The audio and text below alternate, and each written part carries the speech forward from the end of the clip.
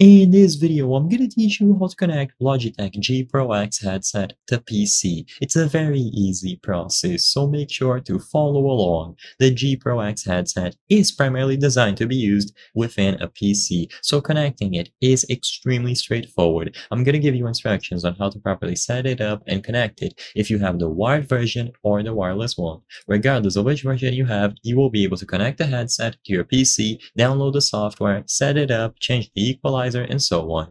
So for the G Pro X wired, first connect the microphone to the headset itself. So plug in the microphone, and once this is done, you will be able to plug the console into the specific port on your PC. There are various ways to go about doing this. You can even use a USB adapter if you want by using a USB DAC.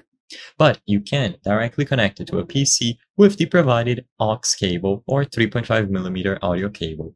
As soon as this is done and you connect it into the appropriate port according to your preferences, you will be able to use it. So if you go over to the control panel and you access the sound category within here, you will be able to choose the playback and recording devices.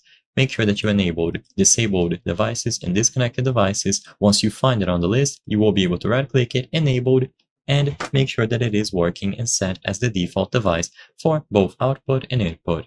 Now you can download the software available on the Logitech website and set it up according to your preferences.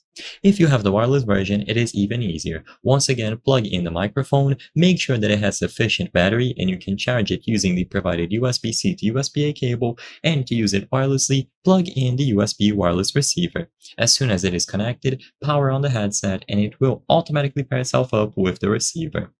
I hope I was able to help you on how to connect Logitech G Pro X headset to PC. If this video helped you, please be sure to leave a like and subscribe for more very easy tips. Thank you for watching.